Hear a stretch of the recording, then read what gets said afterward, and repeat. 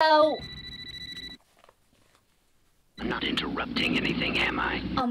well, yeah, actually, I'm just about to make a video on horror films for Halloween. You like scary movies? Well, yeah, I mean, I guess it depends exactly what you mean by scary movie. There's thrillers, and there's slasher films, there's psychological dramas. You tell me. Well, yeah, I was just about to get into it with the guys and let them know kind of films that I would suggest they watch for Halloween. It's completely subjective, to be honest. I want to know who I'm looking at. Oh, it's Diane Jennings, aka Irish Girl. You're watching my YouTube channel. Can I do the video now? Rude. So, every Halloween I find myself Googling what horror films I should watch on the big night. It usually falls on a weeknight and I tend to go out at the weekends, which you'll know if you looked at my Instagram lately. And I want to watch something that's in keeping with the mood of the night. When I went to make this list, I consulted Twitter to kind of give me a reminder of films I might have seen or suggest some other things, and you guys gave me a ton of ideas. I wanted to steer clear of stuff everybody might have seen, like The Exorcist or The Shining. Hocus Pocus is a very Halloween-y film. Even recent stuff like It Follows and Get Out, a lot of people have seen. My list is very ambiguous in its context. They're just basically things I think you could watch on Halloween night. My list, and I'll put what I want on it. And you might enjoy them too. Before I do get started, I know it's a head wreck, but if you guys watch my videos, can you please hit the subscribe button and turn on the notification bell, because I have some really cool stuff coming up, especially for Halloween night. You're not going to want to miss it. So coming in at number 10, it's a classic, Stepford Wives, not the remake. The remake actually has its own value. It's a very funny, quirky, offbeat comedy, but the original Stepford Wives is just scary as...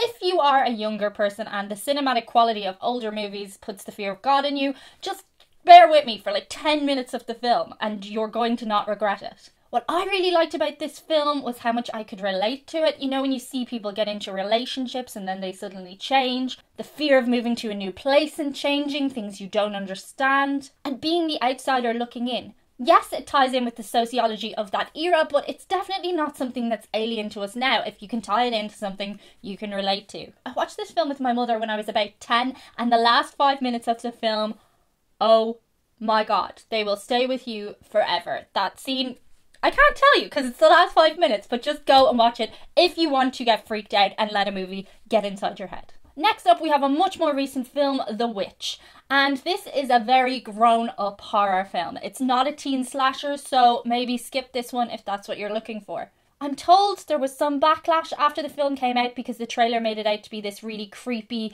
fast-paced film, and it was kind of much more slow and meaningful and lets the scares creep upon you. It has the old horror film trope of a young woman reaching her sexuality and becoming a threat. Traditionally, the female reaching pubescence has been a metaphor for the Eve temptation thing. Women are scary when they get grown up. But that's just one aspect of what the film is. It's just a cool film, and one you should definitely check out if the idea of spooky, creepy things are your jam. Next up, we have Let the Right One In. Not the remake, the original. The remake was frankly pants. And I know it sounds like a snobbery thing to say that, but it really, really was. The kids that they cast as the characters just didn't have the edge. And I know why they remade it. Because it was in a foreign language. It's okay if a film is in a foreign language. You really forget about the subtitles after a few minutes. The kids in it are beyond creepy. And I don't know about you, but if a kid can creep you out in a film, they just reach you a height of super creepiness. In the remake, they're real Hollywood polished little actors, whereas in the original, there's just a cool awkwardness about them. The story is twisted and dark, and you need to see it. Number 7. I couldn't make this list without acknowledging Stephen King. He is the icon of writing amazingly scary films. And frankly, this entire list could be Stephen King movies based on books. But I stumbled upon Gerald's Game completely out of the blue one day when I was watching Netflix. And you know the whole don't judge a book by its cover? Well, don't judge a film by its screen grab thumbnail. But I pressed play for some reason and oh my god, this really gets in your head. A lot of horror films you find yourself going, I would never have made that decision. Why is she doing that? Why is this way? But this horror film, I can actually put myself in her shoes and be like, oh my god, there is nothing she can do. She tried everything that you would have possibly tried to do. It just happened and she's this character in this situation and you just want her to try and get out. And there is a cool monster type thing. I don't want to spoil the film for you, but just do check it out if you want to watch a film where the protagonist is doing all the things that you would do. Next, I really needed to put a funny one on this list because some Halloweens you want to watch a funny film, and I don't know how mainstream Shaun of the Dead is, but it's one that a couple of my friends hadn't seen. It's one of those sort of hybrid indie films that's Brit-based, and it's part of the Cornetto trilogy. You don't really need to know about that, but it's a cool Easter egg, and that's what I like about the film. There are a ton of Easter eggs, but you can watch it without knowing anything about any of the other films and just have a giggle, but also be scared at the same time. The guts and gore of the film, both literally and metaphorically speaking, are so cool. Cinematically, there's a lot of foreshadowing and all that kind of thing, but on the base of it, it's just a really silly, scary, gory film. So go check it out, laugh and scream at the same time. How does that even work? I don't know. Next up, we have Goodnight Mommy, which completely takes you by surprise. It's one of those classic horror films about the psychology between a parent and child and when that relationship gets messed up. It has a really cool twist in it, which means I'm kind of limited in what I can say here, but it is a visual masterpiece. So if you like your movies to be aesthetically dynamic, have a look and get freaked out at the same time. The next one is not a traditional horror film, but it does follow on about the whole parent-child nature versus nurture thing. It's the film We Need to Talk About Kevin, and I've watched this film a bunch of times now because it's so interesting. This film does not dumb down for its audience. It really makes you think, and it doesn't give you all the answers. I go back and forth on the big question that it kind of asks its viewer, and I hope you will too. Every actor in this film is just outstanding. How they play their roles and emotions are complex and multifaceted. It's not a simple, this person is scary, this person is good kind of thing. The lines are really, really blurry, and it freaked me out. So if that's what you want from your Halloween night, have a look. Number 3, there is a lot of snobbery surrounding the found footage genre. And if you think it's cool to jump on board and say, found footage is so naff, just go away, because I think you're wrong. Yes, there are some films that have done found footage in a cheap and uninspired way, but this one is not like that.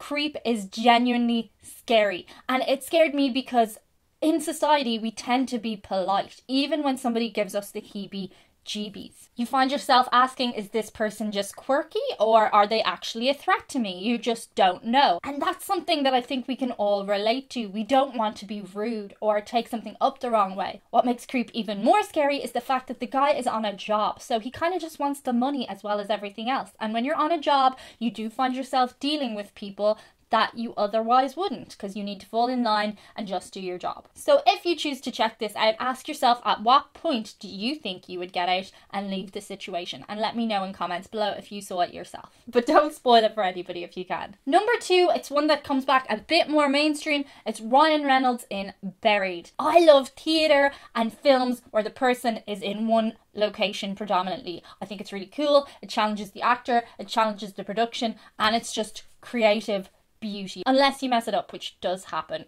And my Shyamalan's devil. Even if you're like me and you're not claustrophobic, the idea of being buried underground with nothing you can do is just terrifying. And the story itself goes in twists and turns. It's just cool. Ryan Reynolds is amazing in this. And that's all I can really say without giving too much away. Just check it out if you haven't seen it already. And the number 1 movie you may not have seen that I think you should watch this Halloween is my favourite movie of all time. And some of you are going to be scared off it because, again, it's a foreign language film. It's okay, you can do this. It's Battle Royale, a Japanese film which inspired a ton of Hollywood remakes, kind of. They didn't admit to it. But there's The Hunger Games and Divergent and that one where everybody was, I don't know, you get the idea. It's set in a dystopia in which every year a class from a school is just taken out of their lives and they're put in the woods and they all have to kill each other until one person remains. But what's really cool is you get invested in all the different characters and there's loads of different things going on and you ask yourself, what would I do? Where would I go? Would I be a hunter? Would I be a fighter? Would I defend? Would I try and save everybody? What would you do? And that to me makes the best kind of horror film. So I hope you guys like that list and you find something that you can watch on Halloween night. What scares people is extremely subjective, so let me know in the comments what scares you, what movies you'd recommend, and feel free to engage with one another in a respectful way. Shout outs to a couple of patrons. We have Jon Gibson and his wife Rachel. This is them at a Billy Idol concert a few weeks ago and they are so cute. I've seen them on their YouTube channel with their dog and hashtag couple goals. Thank you so much, Jon. Next up, we have Jason Moir, and Jason wants to use his shout out this month to honour his late mother. Lois passed 3 years ago and her birthday was on October 25th. Jason would love if you could check out the American Lung Association's website, and I'll leave the link for that in the description below. And a big thanks to Jason for supporting the channel.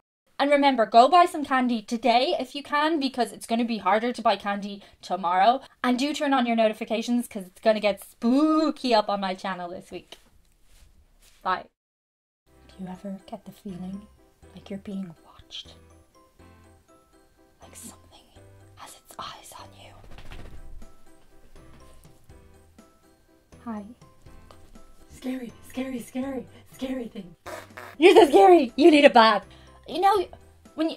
Scary, scary things. Oh, so scary. I don't know. He's gonna go and have a bath now. No! Dog horror movie.